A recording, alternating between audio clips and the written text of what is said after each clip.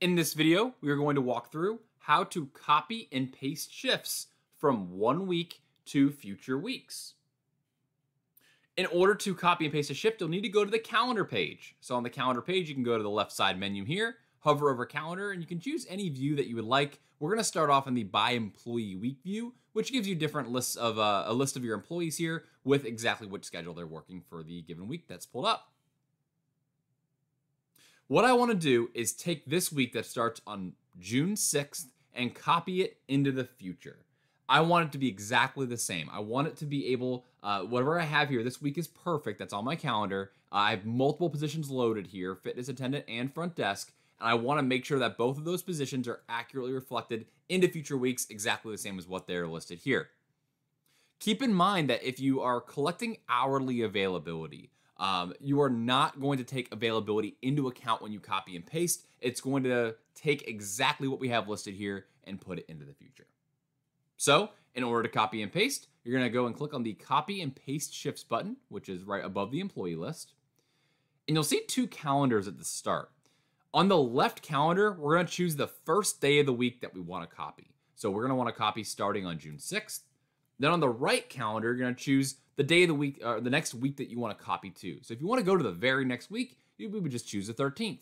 But if we want to skip a week, if we want to take this week and actually copy it for a week in July, we can absolutely do that. It'll skip all these other weeks and it'll just copy this week of the 6th to this week in July. For this example, we're going to go ahead and just copy to the very next week. And then you can copy for multiple weeks. The first drop down below here is going to say, how long do you want to copy for? So if I wanted to copy for up to 15 weeks at a time, I can do that. For my purposes, I'm just going to copy through the summer and go through the beginning of August.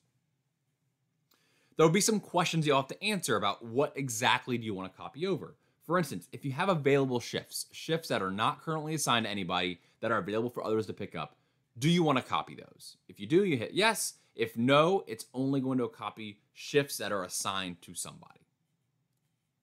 For breaks, if you currently have breaks assigned to your shifts, do you want to copy those as well? If not, then if you say no, then it will not bring the breaks over into the future weeks. If you say yes, then it will copy those breaks as well. Do you want to copy as published or unpublished? So do you want to copy as soon as I copy, these shifts are now published, they are out to the staff and they can see them? Or would you rather copy them as unpublished so that you can take a look and make any changes before actually hitting the publish button? So I'm going to go ahead and change this to published here. I'm going to leave this as yes, copying available shifts and yes, copying breaks. And then we'll need to choose which positions that we want to copy for. We can choose any positions that we have loaded in our calendar here. So if you see don't see some options that you do want to copy for, it's probably because they are not loaded on the calendar. So go ahead and just X out of this, load those positions on the calendar, and you'll be able to choose these.